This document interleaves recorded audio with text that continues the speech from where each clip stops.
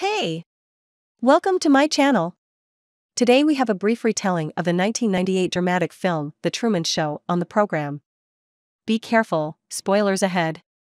The film tells the seemingly unremarkable story of an ordinary American, a representative of the middle-class Truman Burbank. We see his usual working morning. He is going to work, talking nicely with the neighbors. Suddenly, a lamp falls from the sky. They say on the radio that this is a part of the plane. It began to crumble into pieces right above the area where Truman lives.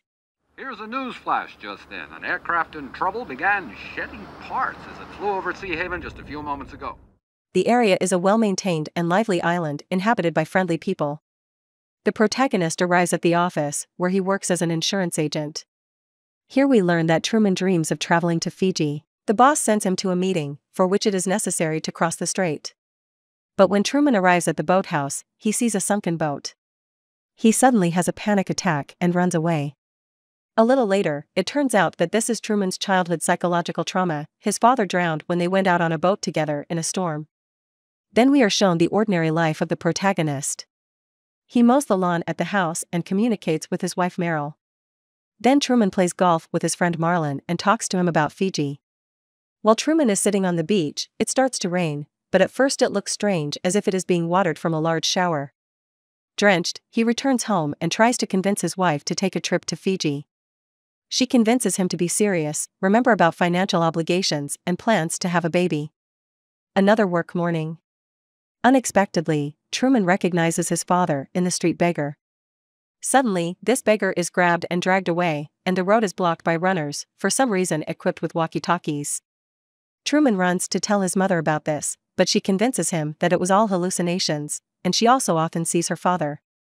Truman goes down to the basement, where he secretly keeps his college sweetheart's sweater in a chest.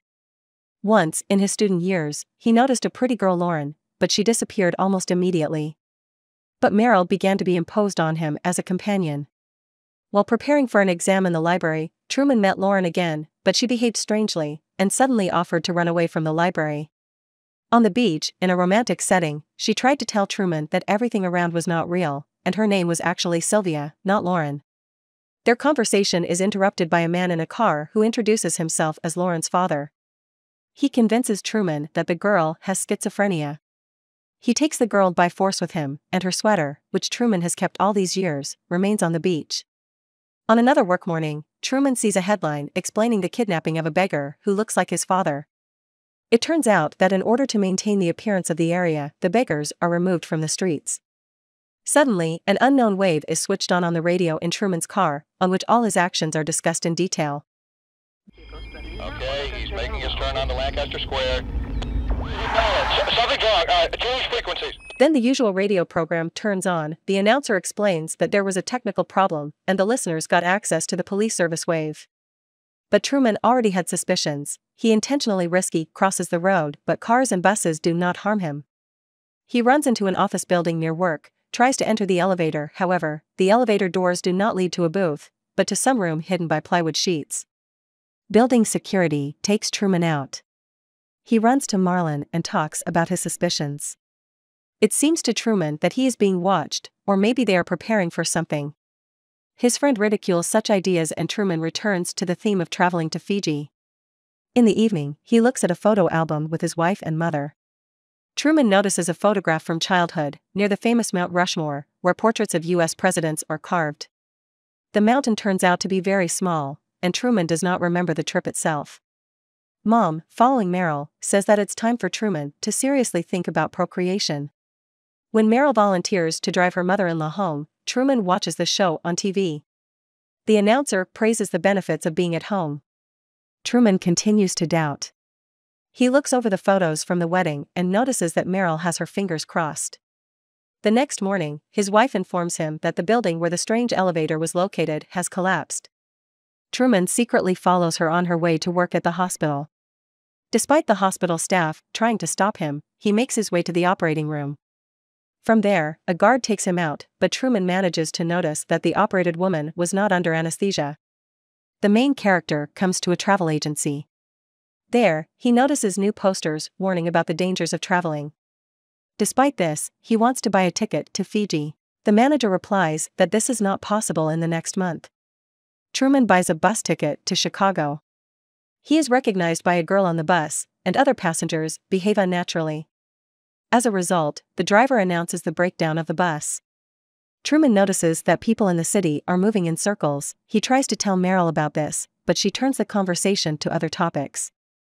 Then he decides to spontaneously leave, at least in some direction, but the exit is blocked by cars. He chooses another direction, but it is the road that runs along the bridge over the water. Truman cannot cross the bridge alone due to rabies. Then he closes his eyes and presses on the gas. Meryl is forced to grab the steering wheel to keep the car from sinking, and they cross the bridge. On the way, they come across a clearly staged fire on the road, and then the rescuers block the road. They say that they are eliminating the consequences of an accident at a nuclear power plant. But when the policeman suddenly calls Truman by name, he runs out of the car into the woods. He is caught and brought back home. During the conversation, Meryl offers to drink cocoa and inappropriately begins to praise the brand of cocoa. Why don't you let me fix you some of this new Mococo drink? All natural cocoa beans from the upper slopes of Mountain Nicaragua, no artificial sweeteners. Truman accuses Meryl that she is also part of the conspiracy around him. She grabs a kitchen knife, then Truman begins to choke her. Meryl yells at someone unseen to stop this. When Marlin arrives, Meryl rushes to him, but again turns to someone invisible, saying that this is all unprofessional. Marlin and Truman go to drink beer. Truman says that it seems to him that the whole world around him revolves around him, but, according to Marlin, all people have ever imagined themselves as the heroes of a TV show. Marlin reminds Truman of their long friendship, and says that if everything around is a play, then they are not real friends. Marlin explains his sudden arrival at Truman's house with important news.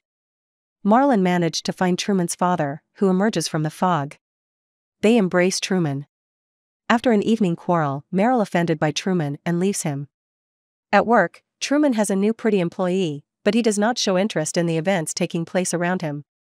Truman finally understood what the audience knew from the very beginning. Truman Burbank is the protagonist of a reality show called The Truman Show that has been running for 30 years. Truman's whole life is under the gun of hidden cameras. When the idea first came up, the show's creators selected a number of pregnant women who were going to give up their children after giving birth.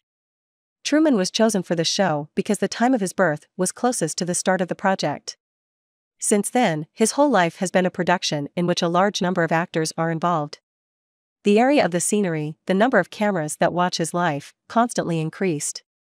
To create a believable city, the largest film set in the world was created, which is even visible from the moon. It has 5,000 hidden cameras. The show has gained immense popularity in the world. It is watched in many countries and all social strata. Since it runs around the clock, there are no commercial breaks. So the actors have to advertise knives, mowers and cocoa under the guise of casual conversation. The show's immediate goal was to show the conception and birth of Truman's child. That is why the topic of children was constantly raised by a pseudo-wife and pseudo-mother. When the pseudo-wife lost their nerve, they decided to urgently bring Truman to a new girlfriend. However, as the show progressed, problems arose with the actors, who felt that they received little attention in this production. The actor who played Truman's father also felt left out. And when he was removed from the show, he made constant attempts to return there, illegally entering the set. However, when he did manage to meet with Truman, he had to be returned. The organizers of the show consider the appearance of the pseudo-father to be the point at which Truman had doubts about the reality of what is happening. And so they hoped that the same actor would help calm Truman. Sylvia, who plays Lauren, really developed feelings for Truman. At a minimum, she considers it inhuman to turn his life into a farce. After being fired from the show, she continues to empathize with Truman. Sylvia has launched a campaign for the release of Truman, but has no success. After Truman, as if jokingly, addressed the show stewards, standing in front of the mirror, they are watching him even more closely. But he manages to fool them. He records the sound of snoring, puts a doll under the blanket, and quietly leaves the basement through an underground hole. All the actors of the show are thrown in search of Truman, but he is nowhere to be found. And then the executive producer of the show, Christoph, realizes that the search is only on the ground. Everyone is used to the fact that Truman has hydrophobia, which he was specially instilled with, because he dreamed of traveling all his life. Cameras are aimed at the water, and they see that Truman is driving a yacht.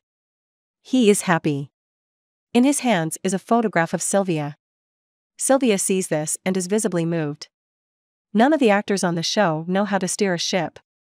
Then the stewards decide to arrange a controlled storm, because water is also part of the props of the show. That's just the excitement of the water does not frighten Truman. And then the strength of the storm is increased so much that Truman loses control, the yacht capsizes, and he begins to sink. Truman screams into invisible cameras that they can kill him, but he will not give up his own. He loses strength and begins to go underwater. The show's producer is not prepared to kill Truman, so the artificial storm is stopped. Truman manages to swim out, and again put the yacht on the move. He is happy and moving on. Suddenly, the yacht comes up against the scenery, which limits the world of the show. Truman walks along the decorative wall and finds stairs. The steps lead to the exit from the TV studio, the door. Then the executive producer turns to him. Christof speaks to Truman on speakerphone. He delivers a heartfelt speech about how the real world is cruel. Deception both in the show and in the real world, only in the show Truman is not in danger. But that doesn't stop Truman. In case I don't see ya. Good afternoon, good evening, and good night. He deliberately feigned farewell to the viewers and just walks out the door. The show is stopped, the viewers rejoice, and most of all, Sylvia. She runs out of the apartment in the hope of meeting Truman as soon as possible. Other viewers are discussing what show to watch next. Liked the video? Don't forget to like and subscribe so you can watch more videos like this. Thank you for watching.